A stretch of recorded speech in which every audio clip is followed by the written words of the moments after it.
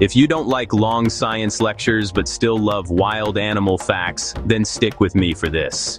Picture this, two islands just miles apart but with totally different animals. On one side you've got tigers and elephants. On the other, kangaroos and cockatoos. Why? It's all thanks to the Wallace Line. This imaginary line runs between the islands of Bali and Lombok in Indonesia. British naturalist Alfred Russel Wallace noticed that animals on either side were shockingly different. Turns out, millions of years ago, Asia and Australia were separate worlds. Deep ocean trenches kept species apart, even when sea levels dropped. So, animals couldn't cross, no matter how strong they swam or flew.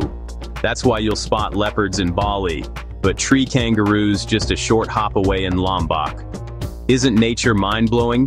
Smash that subscribe button for more wild geography facts, only here on Geo Things.